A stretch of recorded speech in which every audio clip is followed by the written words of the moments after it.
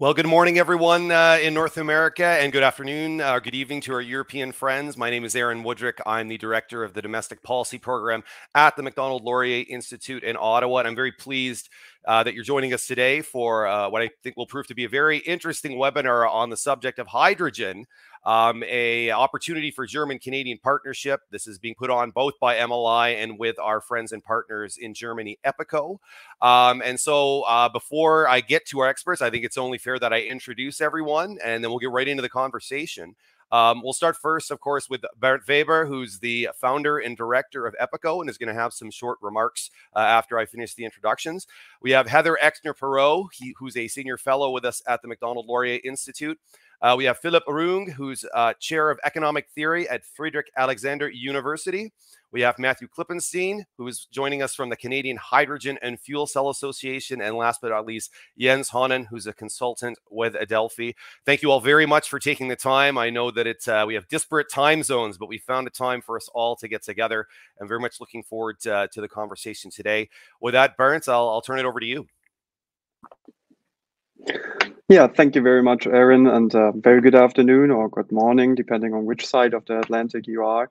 On behalf of EPICO, I'd also like to welcome you to this webinar on a topic which has recently made it into the headlines, the German-Canadian partnership on hydrogen. And we all have seen the pictures of the Prime Minister Trudeau and the Chancellor Scholz announcing their intention to work together and to bring stable and secure supply of hydrogen to meet the German demand. And of course, from a German perspective, this is good news because we need to replace gas supplies from Russia. And of course, also with regard to our ambition to become a net zero country in terms of CO2 emissions by 2045. And imports are actually really crucial in achieving this, because even if we manage in Germany to achieve our national target to install 10 gigawatts of capacity for electrolyzers, this represents only a fraction of Germany is going to need in 2030 in terms of hydrogen. So imports, therefore, will be crucial. They will need to cover the majority of the hydrogen in Germany. And this also makes sense not only from the perspective of security of supply, but also in terms of an economic perspective. It's not only reasonable, but it's also necessary. So a partnership with countries where you can actually cost efficiently produce hydrogen is key for Germany, and Canada, for many reasons, has been identified as a partner of first choice, and I think rightly so. Now, through the cooperation with the MLI, I think we have a unique opportunity to bring together the two perspectives, the Canadian supply perspective and the German demand perspective. And this combined perspective, I think, is often missing in the debate and very much needed. So, of course, we are still at a very early stage when it comes to hydrogen partnership between the two countries. And therefore, it's crucial that we analyze what lies ahead of us in terms of economic, in terms of technological and regulatory challenges. And of course, we also want to contribute to solutions. So through this discussion and through a paper which we are going to release in a few days, we are planning on doing exactly this. And now I'm very much looking forward to the presentation and afterwards to the discussion. And without further ado, I hand it over to you, Philipp. Yes, thank you very much, Bernd, and thank you very much, Aaron.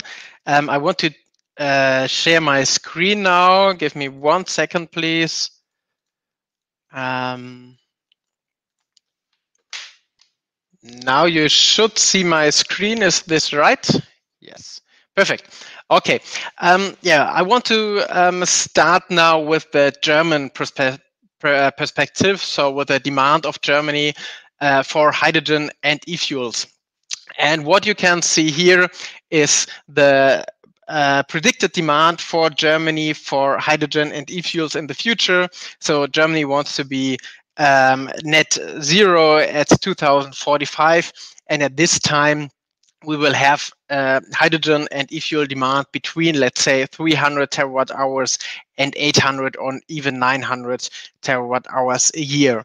It always depends between the certain parameters which are underlined in the scenarios. And in the more recent studies, that we have this net zero goal in 2045. In previous studies, we had, for example, a reduction just by 80% or 95%. And this means that the latest studies show much more hydrogen than the ones which are published like 2 or 3 years ago. So when we would assume just 600 terawatt hours of hydrogen and e-fuels, it would end up at around between 1,000 and 1,500 terawatt hours of electricity, which we had to produce for this. And just to give you a comparison, at the moment, the electricity generation within Germany, so with the lignite, with coal, with nuclear power, is just around 500 terawatt hours.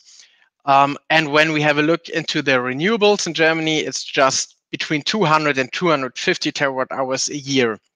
So it becomes very clear at this point that Germany will not produce all the hydrogen and e-fuels it needs within Germany, but we have to import. And this is also what our national hydrogen strategy says.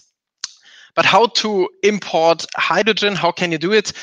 So first of all, the volumetric energy density is very low for hydrogen. This means you have a lot of volume and just a very little of energy content. And what you can do is, for example, you can compress the hydrogen here, for example, to 200 bar. Then you can use it, for example, in a pipeline, can transport it like this, or you use a trailer. What you also can do is to liquefy hydrogen.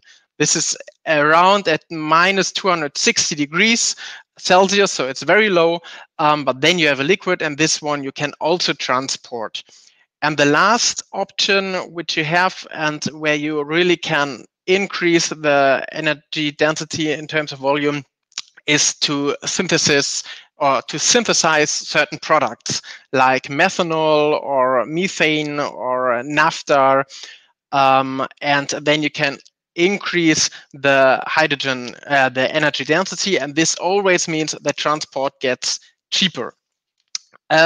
What we also did was analysis for Germany where we could get the hydrogen and its derivatives from.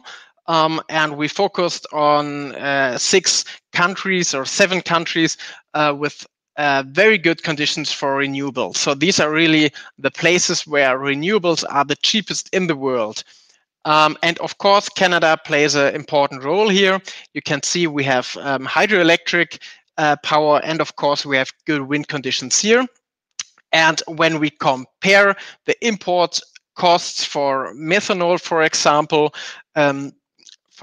here, what you can see is Canada, and you compare it with Australia, you can see one big advantage. Okay, you have less transport costs, so it's cheaper because the distance is closer. But this is not really, it's not so important, as you can see, because we transport here methanol, which is very energy dense, and the transport distance is not so important here. But what is much more important is the question about the electricity prices. And in Canada, we do have hydroelectric, which allows us to produce hydrogen in very many full load hours per year and for very cheap prices. So even if you look at the best places in the world, Canada is one of the best under these. And with these words, I want to hand over to Heather. Well, thanks for that, Philip, and for some visual aspects there. I wanted to just touch on the political aspects of this trade. We actually started working on this paper with our colleagues before the Chancellor and the Prime Minister met, and before it became a big news item. But in fact, Germany and Canada had an MOU on energy partnership in 2021, which specifically mentioned hydrogen. And so I've been working on this, for longer than just, 6 weeks ago. But it did become very much a political kind of a thing. So in Canada, natural resources have become very politicized. It's become an aspect of our domestic politics.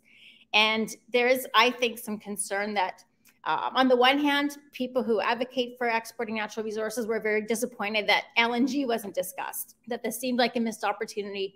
The Germans require LNG in the short and medium term very badly with the Russian war and wanting to provide that LNG to Germany.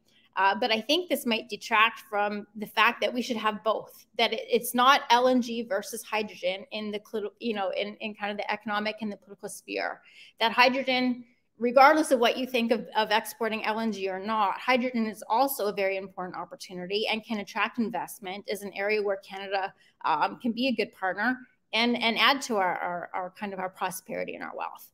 And so what people might not appreciate is that within the last 2 years, not only Canada, but also BC, Alberta, Quebec, and Ontario have all put out hydrogen strategies looking to be part of that global hydrogen market. And so this is not a left or a right issue unless we turn it into one, but there are actors on all sides that see hydrogen as a real scalable economic opportunity. In Alberta and BC, and obviously Matthew will speak to this more, we have excellent potential in blue hydrogen, so using natural gas with carbon capture. But that is much more likely to be exported, to Asia, to California. So on the East Coast is where we have more potential for green hydrogen, where you have some wind, you certainly have hydroelectricity. There are some EU restrictions or frameworks that I know Philip will discuss.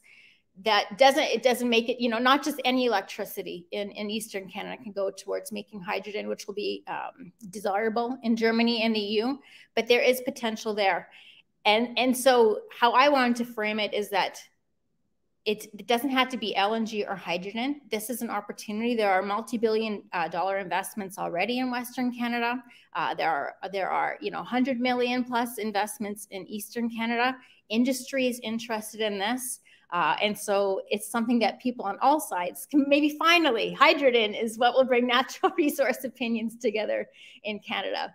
So I'm just going to turn it over to Philip to talk about some of the EU and the German kind of parameters of how they see supporting. And then I'll talk about some of the challenges that we'll have in Canada on the regulatory side of actually getting product to market, which is always a problem for us.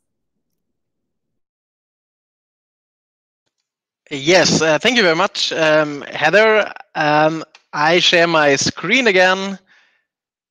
1 second. Now you should see it, I guess. Yeah, it's about the regulatory framework we have in the EU at the moment. And I think what is important to know is that in Germany and in Europe, there's not such a CO2-based approach. When you talk about hydrogen, it's more a color coding thing. So we divide very much between green hydrogen, for example, on the one hand, and blue hydrogen on the other hand. And the green hydrogen in Europe and especially in Germany is very favored at the moment. And this is why we start at the moment first to set up a regulatory framework for the green hydrogen or for the renewable hydrogen in Europe. And how does this framework looks like? You can see it here. So first of all, important is that the emissions has to be minus 70% in comparison to gray hydrogen, so to hydrogen which is produced by steam reforming from natural gas. And then we have 3 different cases how you can produce so-called renewable hydrogen. The first case would be this one, the grid mix. This would mean that you can link your electrolysis system directly to the grid and can produce green hydrogen when you have a certain amount of renewables in the electricity mix. And you need to have at least 90% renewables in the mix, in the bidding zone where your electrolysis system is located. And these kind of values we do not arrive or we do not match in many countries in the world and also not in Canada. So the case number 1 is unfortunately not interested or interesting for Canada at the moment. Case number 2 would be the direct connection. This would mean that you have a direct connection between your electrolyzer and your renewable energy source, like your wind park or your PV power system, and you are not allowed to touch the local grid, the electricity grid. And what is also very important, you need to build up a new PV or wind plant or a hydroelectric power plant. So it's not allowed to use an existing one. This makes it a little bit more complicated, of course. Then we have case number 3, the PPA case, or PPA stands for Power Purchase Agreement. And there it is allowed to use the public electricity grid, but you need to have a new installation also in the renewable source, so like in the wind or in the PV plant or whatever. And you need to have a geographic and a temporal correlation. Geographic correlation means that the renewable energy source has to be in the same bidding zone like the electrolysis system. And the temporal correlation means that, for example, when you have the PPA from a PV plant, then you are not allowed to produce renewable hydrogen during the night because the PV plant is not producing energy at this time.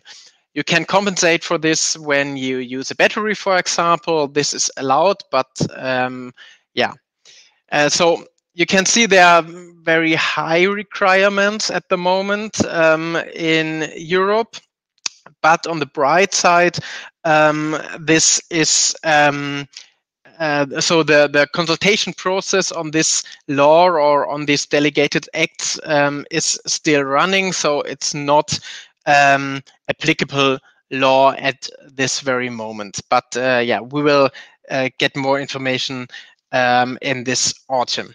Okay, this was it from my side, and I give back to Heather.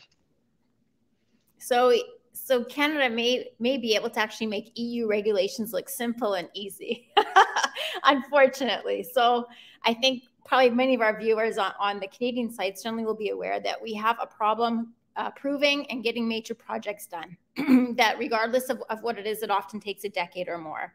And some of it is that I think we've created a regulatory system that is meant to disincentivize oil and gas development, including LNG.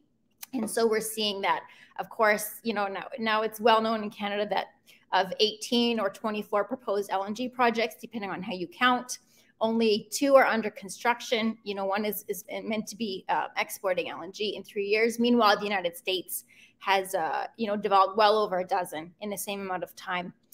So what is the problem on the Canadian side, and will it affect hydrogen? And I think the answer very much is yes.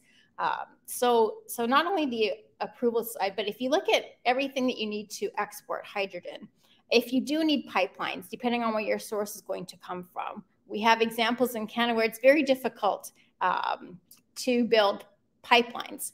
And of course, in our case, it's filled with oil or natural gas, and people are opposed to that. But the construction of the pipeline is just an empty pipeline. It doesn't matter what's in the pipeline when you're constructing it. So in TMX, for example, the costs have tripled and the timeline has doubled, and they have to do things like archaeology digs, or moving anthills, or removing every nest kind of in the right of way because of the Migratory Birds Act, and that will affect an ammonia or a hydrogen pipeline as well. In terms of the export terminal, we have seen a tanker ban on the West Coast. The Saguenay LNG project was rejected on the basis of the harm it may pose to marine mammals. And ammonia is not, in terms of spills or the potential danger, I wouldn't say is better or more appetizing for wildlife than natural gas or oil. And the fact that it's a very new industry, that we don't maybe understand the risks or how to mitigate them as well as we do with oil and natural gas, will also pose some issues. And so I think, and then there's the wind power. And I think there's much more political support, and that will be helpful for wind than there is, and for renewables than there was for oil and gas. But there are still, especially on the East Coast, many migratory birds on the East Coast. And there will have to be considerations of how do you build up your wind power while respecting all of that, the consultation. So there are, and a very underdeveloped wind energy industry in Eastern Canada compared to what you have in Europe. And so when the Alliance says we would like to see deliveries by 2025, maybe in very small amounts, but it will take a lot longer than that, I think. And Matthew can put his 2 cents in on none of these projects are approved yet. And so from the approval to building the infrastructure to having, again, the use case in Europe and what is the amount and making sure that supply and demand is very closely aligned will be an uphill battle. And I think all of this speaks to the fact that as we move from a fossil fuel-based energy system to a renewable one, we are going to have to change our mindset in terms of we want to build projects, we don't want to stop projects. And if we were to build a hydrogen economy, there will need to be smoother systems that are not adversarial. Right now, the regulatory system in Canada is very adversarial in that it seems like the regulators are looking at ways to stop or prevent or apply burdens. That only if you meet the standard can you go through. And now we have to change the mindset, and probably in the EU as well, that we want to find a way to make these work. We want it to be efficient and cost effective. How can we do that? So Aaron, I'll turn it back over to you. Thank you very much, Heather and Philip. I want to bring in Matthew and Jens now. What we're going to do is we're going to have a bit of discussion. So maybe if I could get comments from the two of you on what you've already heard, could have a bit of a discussion, and then we could turn over to some questions. I already see a lot of interesting questions coming in, so I think there'll be no shortage of those. So we'll just hear from Matthew and Jens, and then Heather and Philip, you can jump into if you have anything to respond to. Matthew. Sure. Well, thank you very much, Aaron, and thank you very much, Bernard, Philip, and Heather. So there's some very useful information there. One thing I will perhaps add is that Canada is very geographically diverse, not very heavily populated, so we don't have one grid. We actually have a grid in the West Coast. We have a couple of provinces which are more or less islanded, and we have a grid towards the east.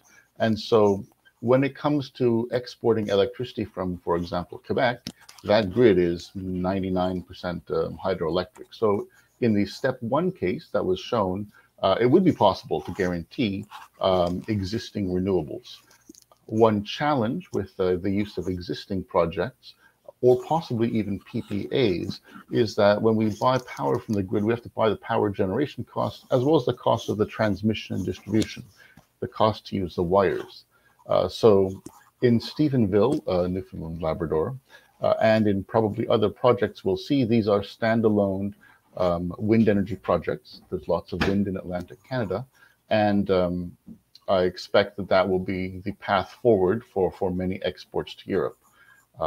I would also comment, having worked in the wind sector, that while the color coding system is very useful shorthand, it's a very sticky meme, it doesn't distinguish between the emissions intensity of different forms of renewable energy. The IPCC, I think it was a 2014 report, Bernstein recently, both estimated that solar, for example, had about 4 times the life cycle emissions as wind. Hydroelectricity in a northern country like in Canada is typically on the order of wind as well. So recognizing that Europe must do what it feels right, the color coding system doesn't always capture the nuance, perhaps, of some situations. I'll pass it over to Jens, perhaps. Yes, thank you. And yeah, I would like to second what my colleague Matthew has been saying. So you really, with these EU criteria for renewable hydrogen, they're going to be defined within bidding zones. And the open question that we are all very interested about is exactly what the definition of the bidding zones will be in Canada. And we're expecting it to be at the provincial level. which would mean that certain provinces, like you mentioned, Matthew, Quebec, but also, for example, Newfoundland and Labrador, also with the renewable electricity share in the electricity mix of plus 90%. There you would actually, as a project developer, be able to just plug the electrolyzer into the grid, and it would count as hydrogen of renewable origin. And it's a very different situation in other provinces, for example, Nova Scotia and New Brunswick. There, really, these criteria for additionality and spatial and temporal correlation will apply to all projects. And it's it's a very different context.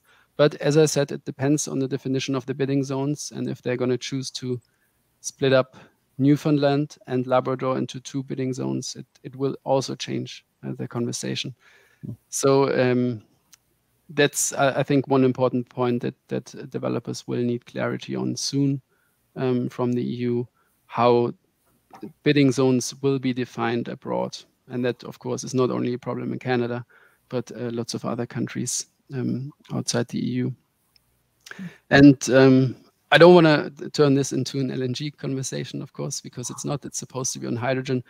But just maybe a brief comment would be that, of course, Germany needs natural gas at the moment, and very urgently so, for this winter and the few winters to come. But the issue really with Canada and LNG is that the timelines don't really match up. Germany's and Canada's timelines don't match up. So the projects that are sort of promising on the Atlantic coast, more or less promising, the earliest they could deliver is from 2026, 27. And in Germany, we expect natural gas demand to, of course, we will still have that for a couple of years, couple of winters especially. But from the 2030s onwards, natural gas demand is expected to decline in Germany. So in the end, it's going to be companies, of course, making these decisions. German off-takers and Canadian suppliers, are they going to be able to fix LNG contracts? But the suppliers, they need security, and they need more or less 15 to 20 years off-take agreements. And German off-takers will not really be able to offer these contracts because of that declining natural gas demand in the midterm in Germany. So just that brief comment on that note. Thank you. I'll add a few things to that on the LNG side. I think for Canada, obviously the better opportunity is on the West Coast and to Asia, where the population will grow by another 1 billion people in the next 20, 30 years. And there is a huge, there is going to be growth in demand, and where they're using a ton of coal and still need to get off coal. And so the case makes so much sense on the West Coast. But there have been projects proposed in Canada on the East Coast. As we know, one was rejected only in February. So there are suppliers that think that there is a business case and want to put it out. Newfoundland is sitting on a pile of its own LNG, and there are still, maybe the suppliers are more pessimistic or optimistic, depending on how you put it, of what LNG demand will be like in Europe in 2035. But also in the short term, I mean, we are exporting a ton of natural gas to the United States, and they're exporting it off their East Coast. And I think by importing Canadian natural gas, we're able to provide enough supply to buffer kind of the domestic needs of the United States that they can export on all cylinders. But I wanted to just get back to some of Matthew's comments about the different grids and the different geographies in Canada. And when you think about, green energy to Europe, what makes sense? The first thing that I think many people would think is Quebec hydroelectricity. We know they have a tremendous hydroelectricity potential, and exports are trying to export more to the United States. But when you look at Quebec's actual hydrogen strategy, it is very much focused on domestic supply, that they are trying to create a hydrogen market so that they can reduce their own emissions and get off their own use of natural gas and other fossil fuels. Same with Ontario. I think Ontario is a little bit more invested on the research and kind of the fuel cell. And Matthew, you can speak to that. But again, Ontario is not either looking at exporting hydrogen. And so that takes you to Atlantic Canada, which was obviously the focus of the Chancellor's visit. You think also of Muskrat Falls, a huge hydroelectricity project that is going to be providing more electricity, than maybe is needed domestically. That seems the most obvious. But then as I understand it, Philip, it doesn't fit very neatly into the EU's rules. And so here you do have a huge source of renewable electricity that's coming online. But right now under the regulations isn't going to be easy to translate that. As you said, we can export renewable energy now, export electricity that we were never able to do before. But it seems that there's still some constraints on doing that. So it seems like such a sensical idea. And then when you get into the weeds, it looks harder and harder. But I'll turn it over to you guys. And I think this is a problem because we treat electricity completely different than hydrogen, for example. When we have a electric vehicle in Germany or in Europe and it consumes the normal grid mix, we consider it to be green. And when we talk about hydrogen, it has to be green from the first place. So this is not really a fair or a level playing field between these different opportunities. So this is a little bit odd in the European Union, I guess. I mean, I agree, but you can appreciate the principle that lies behind, right? You don't want increased electricity production from fossil fuels to go into electrolysis for hydrogen production, and then in the end you end up with increased net emissions. So it's sort of the principle is really quite understandable, but at the same time you notice that these criteria are tailored to, of course, the EU and not necessarily to producers abroad.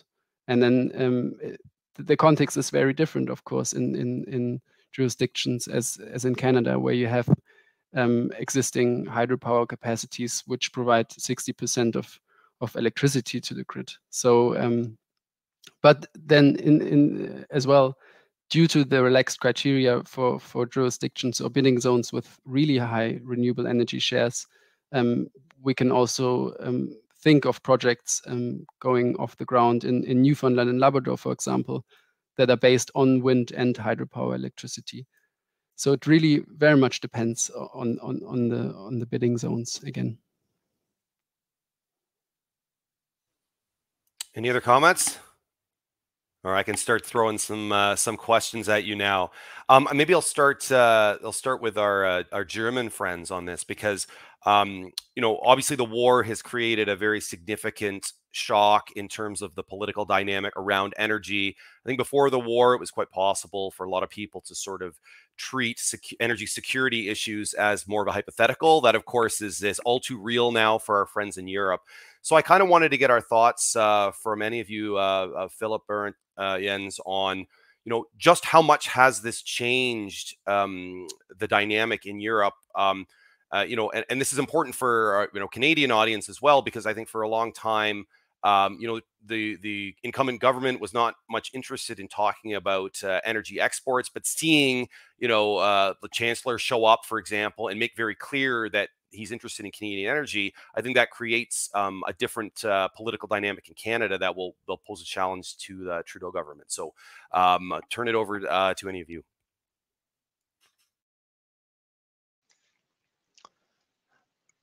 Yes, probably I can start, Jens. So I would say more or less everything has changed. So our plan here in Germany was to get climate neutral by 2045, and we wanted to do it with natural gas.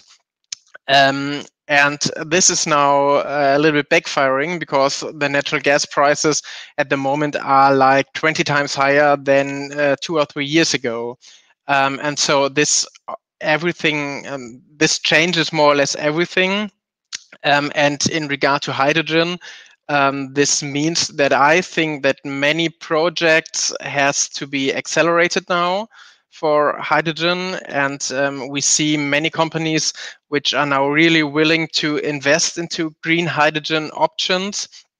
And then we see, for example, the problems now with blue hydrogen, because many players think that blue hydrogen, when you look at the prices at the moment, is out now and is not an option anymore. So I think it has changed a lot.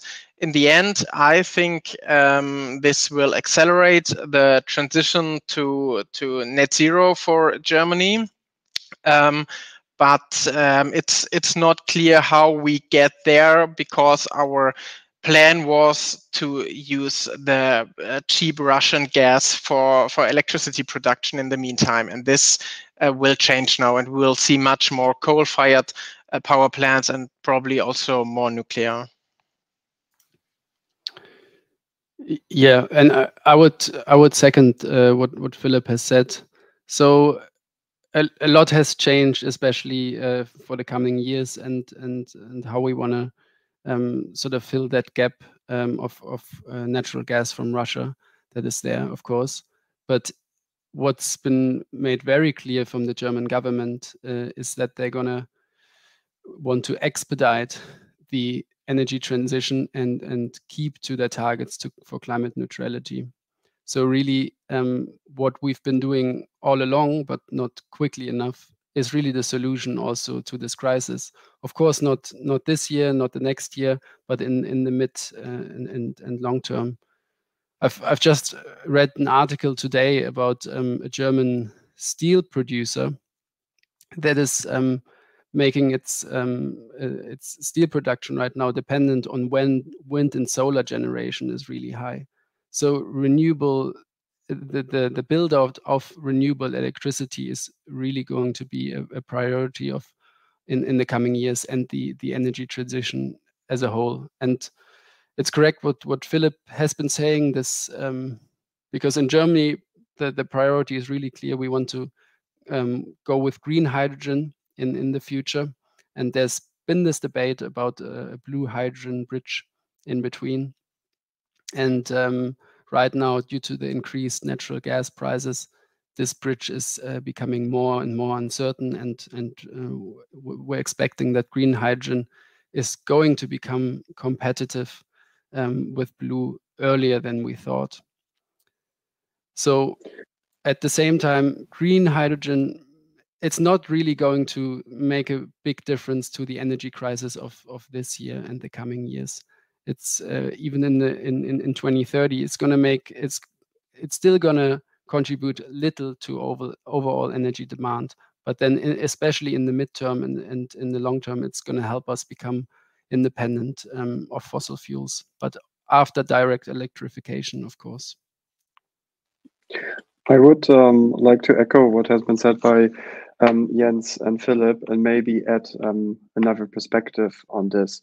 So, you know, there has been this expectation that blue hydrogen can be a bridge technology, and I agree with what has just been said. On that, on the same time, if people want blue hydrogen to be a bridging technology in Europe and Germany, we actually need to undertake actively measures for that to happen. Because if we don't undertake these regulatory measures, it will just not happen. And so far, I mean, I think the discussion is changing, but so far I don't see a lot of appetite in changing the regulation. For example, support for green hydrogen, which is not granted for blue hydrogen. So this is one thing. And I think what's probably even more important to that is that we need to really be clear about the fact that we will need to import the majority, or at least a substantial part of our hydrogen consumption, green hydrogen consumption, in Germany and in Europe as well. And so far we have a hydrogen strategy on the European level. We have a hydrogen strategy on the German level. But while they are more or less specific when it comes to domestic policies or European policies, they are not clear at all when it comes to import. And I think we really need a comprehensive import strategy addressing not only our concerns as a consumer, but also addressing the concerns of suppliers, since at the end of the day, Germany is in a global competition for a limited amount or quantity of hydrogen, at least in the beginning. So this is something we need to take very seriously, and which also will require more strategic thinking and actually a hydrogen import strategy, which needs to be spelled out. Mm-hmm. Maybe if I could jump in then on the Canadian side. It is it's always useful to remember geography. And so Canada, as a natural gas exporter, is in a different situation from continental Europe or from Europe, which is a natural gas importer. And so our cost of natural gas is very different from the European cost. Always has been, and with this war, that difference has spiked significantly. And so it's premature to assume that the natural gas price in Europe, right now, blue hydrogen wouldn't make sense because for a temporary time period, natural gas prices are very elevated.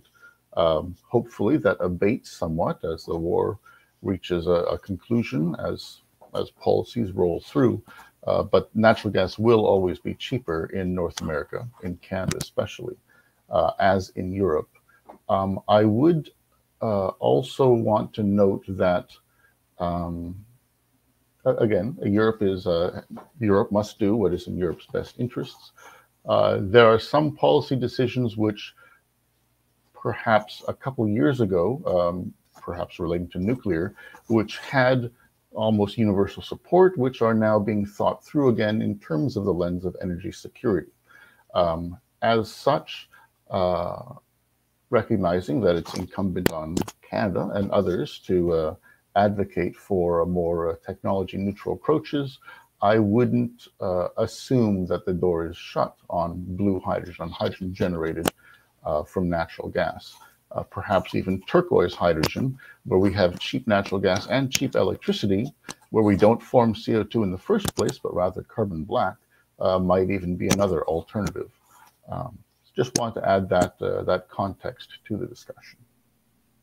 Thanks, Matthew. And I'll just add also, in the Canadian hydrogen strategy from Natural Resources Canada, it is very favorable for blue hydrogen. It definitely sees a role for blue hydrogen, which is very different from the European context. And I just want to highlight the point that Matthew makes. The natural gas out of Alberta, BC right now is the cheapest in the world. And it's because we can't export it to global markets where we would get a better price for it. But I think that makes our potential to produce blue hydrogen in a very cost competitive way. And obviously the easier place to ship that to is California and Asia. But because prices for natural gas and electricity are so high in Europe, I wonder if there isn't a business case to ship blue hydrogen, you know, from the west coast of Canada even to Europe, as we try to build a use case and try to make green hydrogen cheaper and more competitive. So you know, from a perspective of the oil and gas industry in Canada and from Alberta, we have such an advantage in blue hydrogen, actually. Maybe I can comment just briefly. I mean, we can go into the whole debate about the emission intensity of fossil-based hydrogen and how that can really compare to those of renewable hydrogen.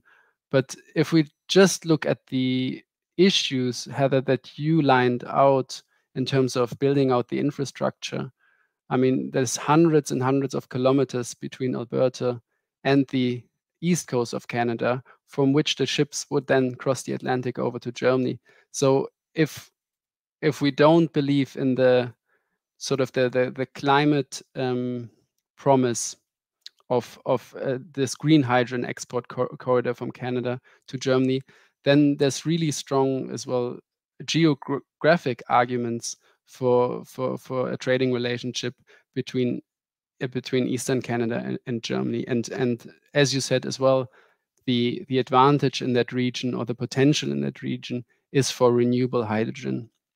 So that's why we see the big potential really in this trading relationship. I would want to add one point that's very, very true, Jens, that Eastern Canada, Atlantic Canada, will have more of a renewables-based hydrogen approach. One of the reasons there has been opposition to developing export capacity for Canada's fossil fuel sector is that The idea is that, well, one must constrain exports, otherwise production will simply increase. And this is despite the fact in the oil sector that Canada's oil is some of the more expensive oil to make. The point I want to reach is that energy is unlike some other commodities where you don't have to be the lowest cost supplier or the lowest cost technology path in order to supply a market. There is an appreciation of different geographic diversity, different supply. If it was a lowest cost takes all kind of an approach, then Saudi Arabia would supply all the world with oil. As such, appreciating the geography of Europe relative to Canada, there would be a lot of sense on the green hydrogen side. One does not need to be the lowest cost provider to secure a hefty demand, a large demand for energy, as that is what the broader world, especially the global south, will be very interested in having. Great stuff. I thought I'd pitch a question to our Canadian panelists now. And I know, Heather, you've already talked at considerable length about the challenges in this country of getting projects built. And indeed, the fact that we had not been building projects up until this point is part of the reason that we're playing catch up now. And I think, as Jens alluded to, some of the opportunity that might otherwise be there, the fact that we're starting so late has sort of foreclosed or diminished the opportunity to exploit those. I guess I put to you both, Heather and Matthew, I mean, do you think that the situation in Europe has led to a shift in mindset in Canada? Is there a recognition that perhaps Canada was made a mistake in the past and that we should not make the same mistake in the future by ensuring that we can actually get stuff built in this country? I think, yeah, I think as we see Europe struggle, and lots of places are struggling with oil and gas prices right now, but it'll hit different for Canadians when we see Europe struggling. And so there will be much more political support and pressure, I think, and we've already seen it with LNG. But with, we're not too late on hydrogen is the beauty of all this. No one is too late on hydrogen yet. And so, as we saw in Philip's map at the beginning, when you look at a globe and you look at where Europe is and you look at who has potential in renewables and electricity, the first place you want to go, well, maybe Iceland, and good for the Icelanders and their geothermal. But there's Canada, huge Canada with all this potential right next door, a friendly ally.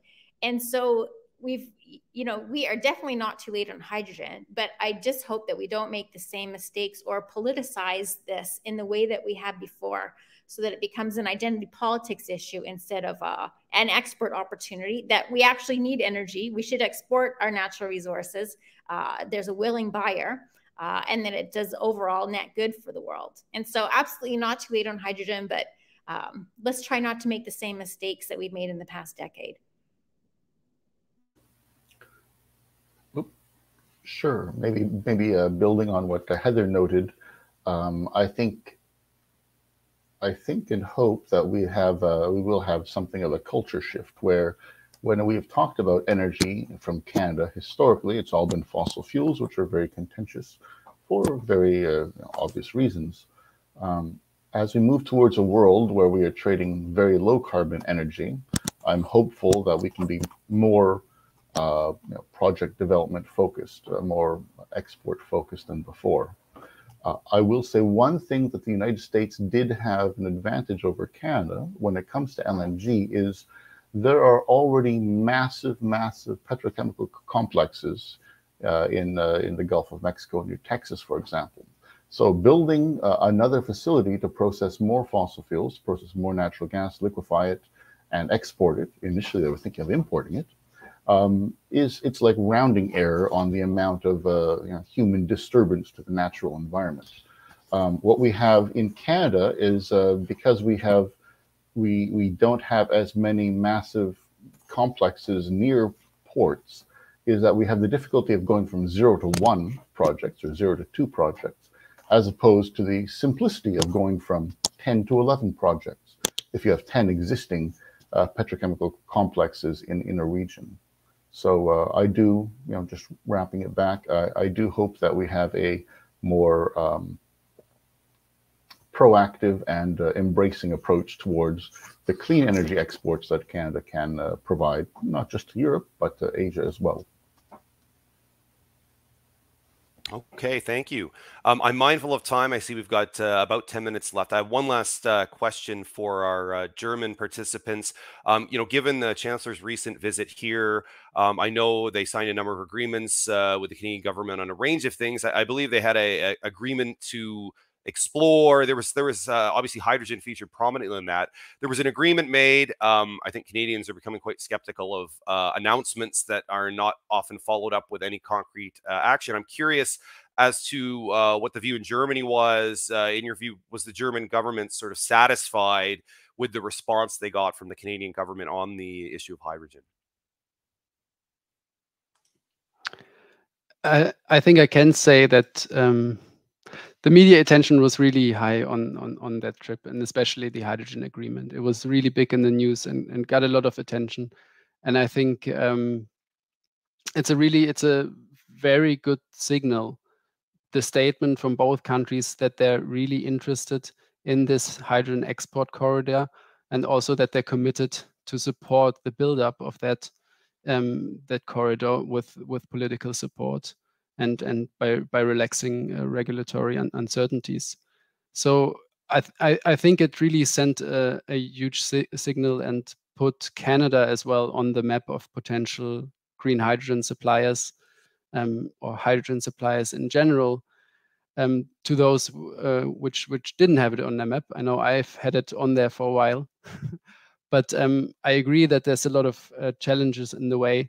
But also remember that this signing was accompanied with an exposition of a dozen green hydrogen export projects of private companies, some with German involvement, that have been putting their project plans on that exposition to show. And there's certain MOUs in place already. So we don't only have the political backing, but we have a genuine interest from the private sector as well. And I think that's two positive signals in the right direction.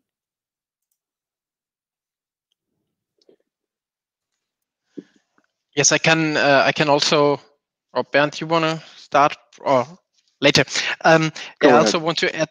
Yeah, thanks. I also want to add some points. I think it was a very good signal to be in Canada, because in the days before and the weeks before, our Minister of Economic Affairs was in countries like Qatar, UAE, and so on and so on. And I think it's for the society, it's a good signal that we have partners in the world like Canada, where we share the same values and have the same idea of democracy and so on. And I think this is also a very strong signal which comes from this visit. Yeah, I couldn't agree more, Philip. I think what is also encouraging is that besides Canada, there's also an agreement on the Australian-German hydrogen accord, it's called. And what's encouraging about that is that it was signed, I think, in June 2021. And then shortly after, in a few months' time, it was followed by an agreement between Fortescue and the German company Covestro to supply actually 100 tons of ammonia starting 2024. There are other ambitious targets, especially regarding the price for producing the hydrogen. So I think that's encouraging, of course, to see that there is a lot of appetite. There's a lot of political engagement, definitely something that we also will need, and to see that there is pace when it comes to developing the hydrogen partnership. So as I said, I think a very important first step, and I hope many steps will follow. That's great. I know we've only got a few minutes. I want to give everybody, before we end, just a couple of moments to have a few comments. I did see in the audience questions, there were a lot of questions regarding timing, a lot of questions about how quickly could this happen. So I don't know if anyone, before we get to the final remarks, what is the sort of best case scenario? How quickly, if everything goes as well as could be hoped, how soon could we see hydrogen exports going from Canada to Germany? I think best case is sort of following the targets that's been agreed in the Hydrogen Alliance.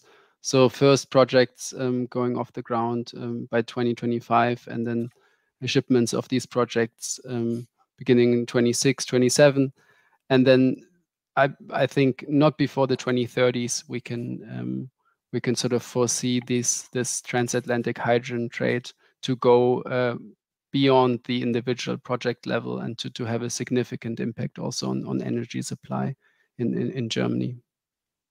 Okay, that's useful. That's all just underscores the importance of starting these things early, because the payoff is quite far down the road, especially through a political lens. So maybe I'll just sort of go around the circle with just some concluding thoughts on what you hope to see, what you'll be looking for, or whether you're pessimistic or optimistic about what the future holds. Heather.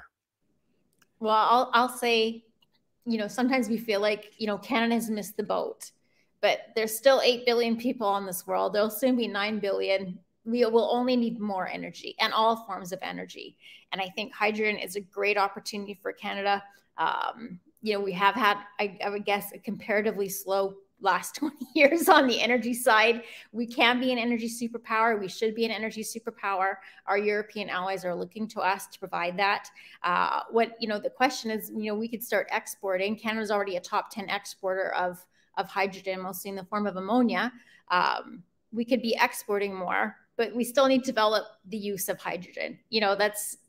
So how fast can you export depends to some degree on how fast are you going to start using it and how much are you going to start needing. And, that's still happening. These things take time, but there's no missing the boat, I think, on using and shipping energy. We will always need energy. The more energy humans use, the better their human development is. It's strongly correlated with every single kind of, literacy, mortality, gender equality, everything. And so we do want cheap, accessible, affordable, clean energy for everyone, everywhere. And Canada has a huge role to play in that. You're muted there, Aaron. We'll go to you, Philip. Yes, thank you, Heather. It was very interesting. I think what is the most urgent for Europe is to make the legal framework clear. So, which kind of hydrogen we want to produce here? What do we want to import?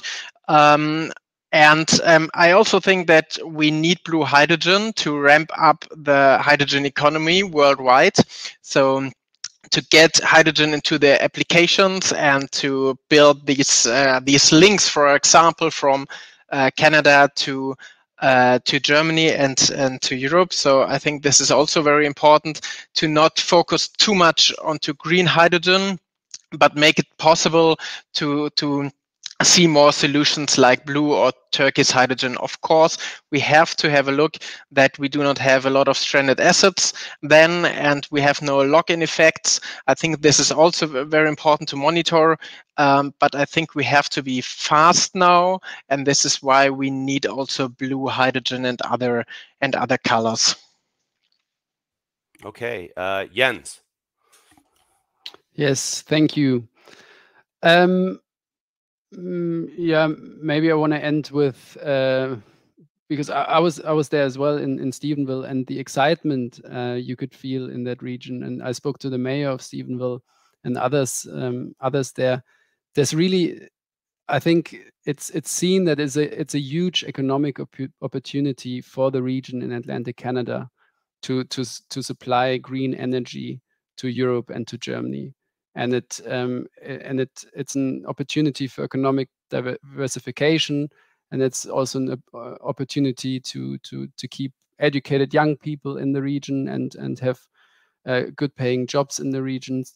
So it's a great opportunity for Canada economically, but also, of course, for Germany in terms of its energy transition goals and in terms of gaining a very reliable, democratic, long-standing partner such as Canada in its import mix of energy. So the opportunities are clear, as we've talked about. There's challenges in the way in terms of certification, in terms of shipping. And that's why it's important that both governments and businesses continue to work together on those and help first projects to get off the ground. Great, thank you. And Matthew. Sure, thank you very much, Aaron, and thanks everyone. Just reiterating, prefacing that the Canadian Hydrogen Fuel Cell Association, if readers do have questions, they can pop over to our website, chfca.ca, ask questions. There's ways to contact us. We are colorblind when it comes to hydrogen, just the emissions count. Building on what Jens said, to date, Canada's renewable energy has been landlocked. There's never been a way to export some of our electricity potential, and that's held back many of these communities in Atlantic Canada because there's not that much population there. You've got to build hundreds of kilometers of transmission line to get to the US, which doesn't always like transmission lines. So there's this wonderful way that hydrogen is a vector, is a way, it's a carrier, I guess, for the green electricity that Atlantic Canada can provide with Europe nearby. So it is a very exciting time. I hope that we're able to capitalize on this to the fullest, even as I hope that in other parts of Canada, we have opportunities for other types of hydrogen resources to flourish, providing clean energy to the rest of the world. Thank you so much, Matthew. And Bernd, I'll give the last word to you. And of course, if you have any concluding remarks for the panel as a whole, please feel free. Yeah, thank you very much, Aaron. I think this has been a very insightful discussion on the topic. Many of us are following keenly on both sides of the Atlantic. And I think my three main takeaways are that Canada definitely has the potential to contribute to decarbonization globally and particularly in Europe. This is also true for the question of security of supply in the mid and in the long term. We definitely also have significant challenges ahead. And from a European perspective, I think we need to do our homework as well. So we need to be very clear about the regulatory framework. We need to have an import strategy. And potentially we also need to reopen the debate on blue hydrogen, at least for the ramp up.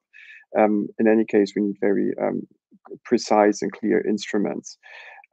So we look very much forward to continuing this discussion and share the findings which we already have shared during this conversation, but also sharing the findings in form of a publication of a paper which should be online on the MLI website and on the EPICO website very soon.